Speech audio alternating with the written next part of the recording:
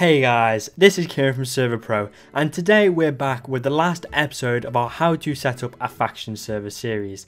Sorry for the delay with this tutorial. We've had a few issues with a couple of the plugins and we've been waiting for them to release an update so that we can solve the issues. So in this episode we're going to be solving a couple of issues, and we're also going to be adding some nice new features to the server to finish it off.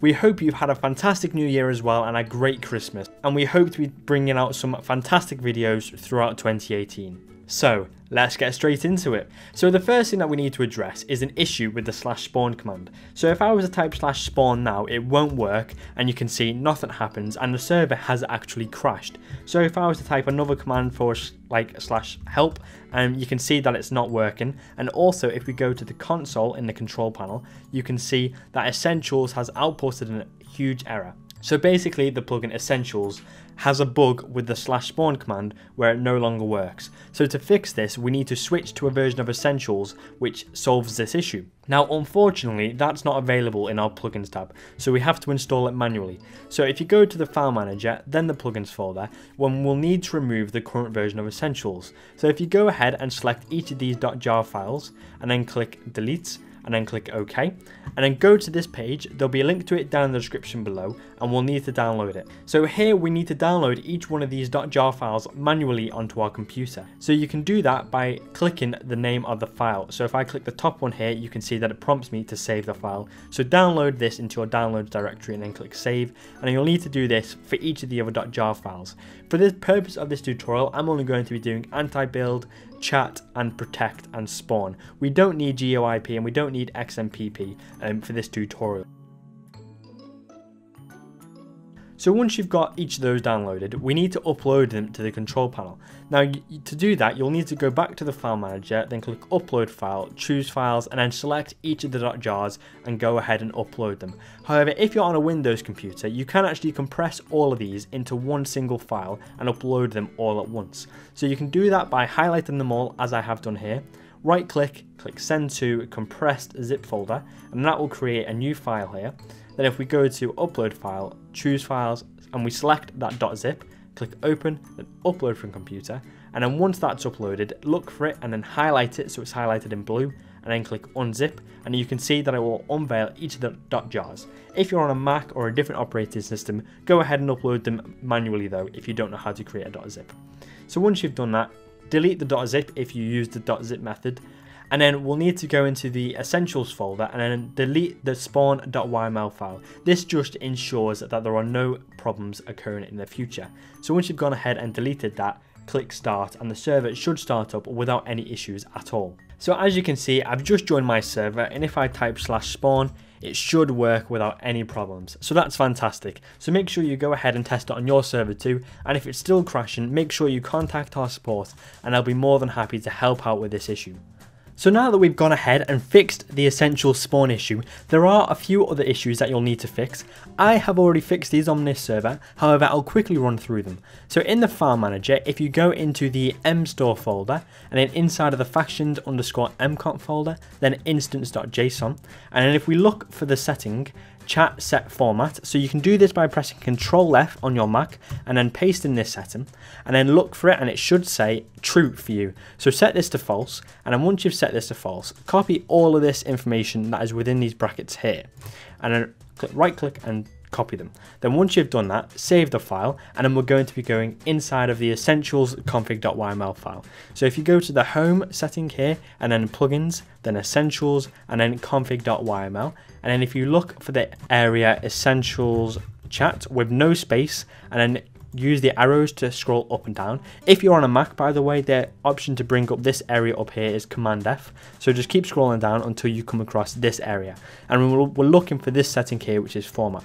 So by default, it just displays this. And then we're just going to be copying all that information from the factions plugin. So click paste, and then once you've done that, make sure you click save. However, we have made some other changes in here. So if you scroll down, if you scroll up, and then you can see here that I've changed the minimum money setting to 0 so that players can't have a negative balance. I've also changed the starting balance to 1000. If you keep scrolling up, I've changed the custom join message and quick join message so that it uses a nice plus and minus feature instead of the normal user has joined the game. And then if you keep scrolling up again, you can see that I've disabled the teleport invulnerability setting from 4 to 0, and we've added a teleport delay of 3. This allows players to, when they type a spawn command or a TP command, they can't teleport to that location for 3 seconds, and if they move, the teleportation is cancelled. This is great for PvP as it makes it a bit more balanced and fair, and I've changed the teleport cooldown to 5 seconds. And then I've also changed display name to true and changed playlist to true. I think these come with a hashtag at the front like this, so just remove the hashtag to enable them. And then I've also changed the nickname prefix. Usually it's set to the default little line like this. I've removed that line so it looks like the player's username without any modifications. So I will also include a copy of this entire config.yml down in the description below so that you can go ahead and copy it yourself rather than going through and manually changing each setting. So then once you've changed everything, click save and then take a quick look at the motd.txt file. So in here it's got some words that are displayed when a player first joins the server or when they join consistently. By default it's got some different color codes. I think it uses the colors gold and red. I've changed it to be and B, which is an aqua color, and I've left the red in as well. So feel free to edit this message. You could add a new line if you wanted to, and you could remove lines. You could have nothing just by deleting it all, or you could just have welcome player just by doing that. Edit it however you would like. And then again, once you've made any changes, click save. And then once you've made all the changes in Essentials, go back to the plugins folder by clicking plugins here, and then go into the permissions X folder and then inside of permissions.yml. So what I've done in here, I've made a few changes. I've removed game mode from the VIP and mod, and then we also need to give the default group the permission -essentials.build. So make sure you go ahead and do that, otherwise the player won't be able to build in game. So again, I will copy this permissions file in the description below so you can go ahead and update yours so it looks similar to ours. And then once you've done that, again, or once you've made any other changes at all, click save as usual, and then go back to the plugins folder. Then when we're back in the plugins folder, go into world guard and then go into worlds, and then go into the world where your spawn is. So if your spawn is in the world factions-world like mine, go into that and then go into the regions.yml file. And then in here, if you remember, we set up a spawn and war zone. And when we set up the war zone, we left a flag called invincible and we left it there as allow. So you want to remove that. So you can see here it's in the spawn region, which is where you want it to be. And you want to make sure that it's not in the war zone. And just double check that you've got PvP as allow there as well. So again, once you've done that, just go ahead and click save. And then lastly, we're going to set an MOTD for the server. So if you go to the My Server tab, and then scroll to the bottom, there is an MOTD section here. So as you can see, I've changed mine, but you can use this tool and there will be a link to it down in the description below. And basically the way it works, you enter the MOTD that you want here. So if I wanted this to say join our server today and I wanted it to be in a dark green, I would set it to be dark green like that. And I could also have community in a blue and I would do that. And then once you've set all that up to be displayed the way you would like it, click the MOTD section here to highlight it all and then right click copy, and then go back here and then paste it by clicking paste, and then that should work. And make sure you remove anything that's in the MOTD previously. Then once you've made all the changes that you've made, click save and restart, and this should apply all the changes that we've made to World Guard, Permissions X, Factions and Essentials, and it should display the MOTD. So once you've done this, you can go ahead and join the server to take a look. So as you can see, I'm just in my server list, and as you can see, the MOTD is working perfectly as it's displaying correctly. So go ahead and join your server. So once you join your server, you should see straight away that the new join message is working. I set it to a nice green plus, and then you can see that the MOTD or the welcome message is now displaying however you liked it. By default it would usually be in a gold colour, but I've changed it to blue just to make it look a bit nicer. Now also, if we type in the chat, you should see that the chat formatting is now working. So as you can see, it displays the faction I'm in. If it doesn't display the faction, you need to make sure that you are in one or that you've created one, otherwise it won't display it. And you can see that's in the colour green, which I believe means I'm in the faction or that I own it. However, the colours will change depending on the role that you're in, etc.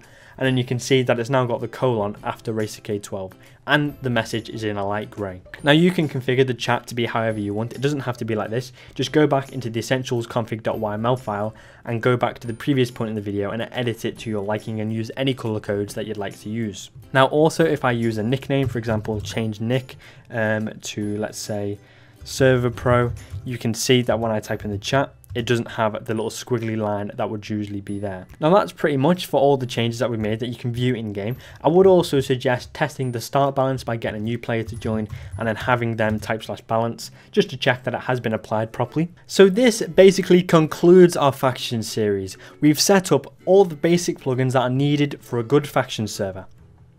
So you can go ahead and start changing your server a bit further if you want. There are some other plugins that I'd suggest. I would suggest using GUI shop, as this is a fantastic plugin that allows you to have a GUI for a shop. So you would type a command, I think it's something like /shop, and it brings up a shop, and it comes with a pre-made configuration as well, which is fantastic and it saves a lot of time.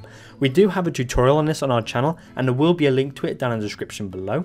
And then also I recommend the plugin Title Manager. We have a tutorial for this too, and it basically allows you to add a nice scoreboard to the right hand side, and it allows you to have a nice tab list, and I believe you can add some things like prefixes, the world time, and etc. And then lastly, I would recommend using the plugin Holographic Displays to add some nice things around the server spawn to have maybe announcements or welcoming messages as well. And again, we do also have a tutorial for this plugin too. So there will be a link to all of these plugins down in the description below. So go ahead and add them to your server if you'd like to, and make sure you watch these tutorials so that you can learn how to use them properly. Other than that, we do have a huge selection of other tutorials that you can go ahead and watch on our channel that can be very helpful. Another good plugin that you might want to add is Essentials Warp GUI, Time is Money. There are loads of plugins on here that we have covered which may help you increase the enjoyment that players have on your server. So I hope that you've managed to build a great server and that you've gained a player base. We may do some follow-up videos for this, maybe how to get players on your server, how to set up donating on your server. However, these will be in the future. If you'd like to see some videos like that, make sure you comment down below. And also, I will actually include a download for the server that we've made here so that you can download it and upload it to your own server. So you can have a server that is identical to ours. So thank you for watching. Again, make sure you comment down below with any suggestions you'd like to see for future videos.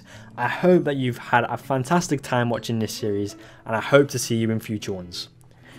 Goodbye and have a great day.